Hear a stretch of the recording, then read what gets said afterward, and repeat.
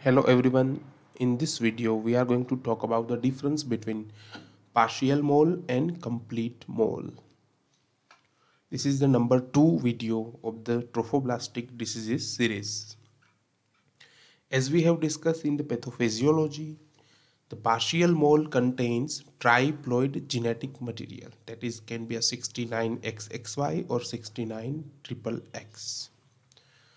In complete mole, we have a diploid genetic material in most of the cases, 90% cases, 46XX.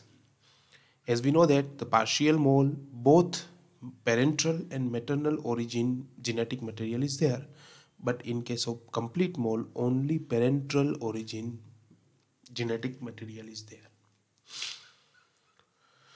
In partial mole, because of the genetic material comes from both mother and father, some amount of normal pregnancy can be seen.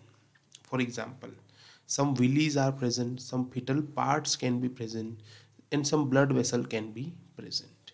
But in case of complete mole, no blood vessel, no willies, and no fetal part.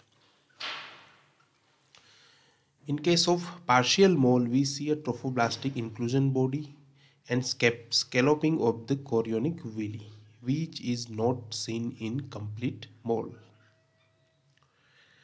The grape-like structures are there in both the moles, but it is more in complete mole. The uterine height, just because of the grape-like structures and the mass is more in complete mole, the uterine height will be higher than the gestational age, which is not true with the partial mode. It can be equal or it can be small even. Now the complications are same but more prominent in case of complete mole, like thyrotoxicosis, preeclampsia, hyperemesis gravidum. If we see on ultrasound the complete mole, we have a typical snow storm appearance can be seen. But in partial mole, not such amount of this tumor tissue can be there, or sometimes we confused with missed abortion because some fetal parts also seen. The HCG level increases in both, but in complete mole it is like very high in range of lakhs.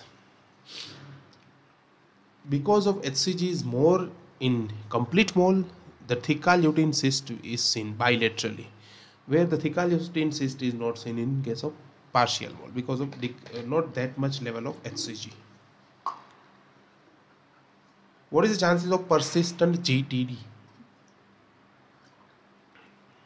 It is only 3 to 5% in case of partial mole, but in case of complete mole it is 15 to 20%. Now friend, this is very important. What are the chances of choriocarcinoma? In partial mole it is less than 1%, but in complete mole it is more than 4%. So this is what the problem is. So this is the difference between two moles, is the video number 2. In video number 3 we will go with the management. Thank you.